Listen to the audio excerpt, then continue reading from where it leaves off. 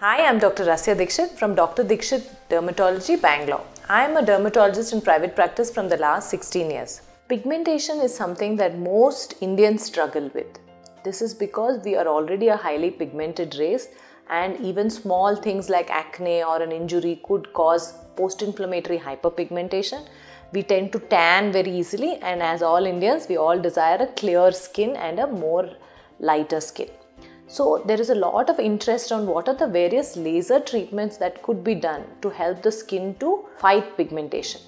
Among the lasers which are used to treat pigmentation, the most important are the Q-switched Nd:YAG laser, the Pico laser, and to a certain extent the IPL system, which is a light system to treat the pigmentation. When we talk about these three systems, the IPL is a light-based system which is used to rejuvenate the skin.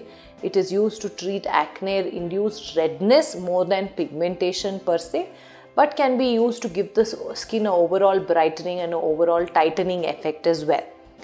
The Q-switched Nd:YAG laser system is a specific laser system which can fight many specific pigmentary disorders, maybe a freckle, maybe moles, and can be treated. Nevus of ota can be treated, and melasma could be lightened. Diseases like lichen planus pigmentosis also, there are quite a lot of papers which talk about how the Q-switched Nd:YAG laser is able to target this pigmentation. Tattoo is another pigmented condition which can be treated with these lasers.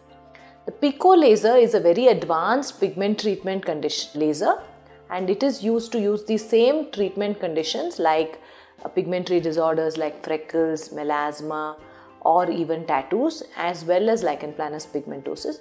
But it is to be noted that the Pico lasers are more advanced than the Q-switched Nd:YAG laser. They are used to fine-tune the results of the Q-switched Nd:YAG lasers. Both QYAG laser as well as Pico laser have been used for laser toning, which is to make the skin color more even, and this is done by a process called carbon toning or gold toning. And both these treatments should be available at their nearby dermatologist. To know more about whether these lasers are a treatment for you and you need to go for these treatments, please speak to your dermatologist today.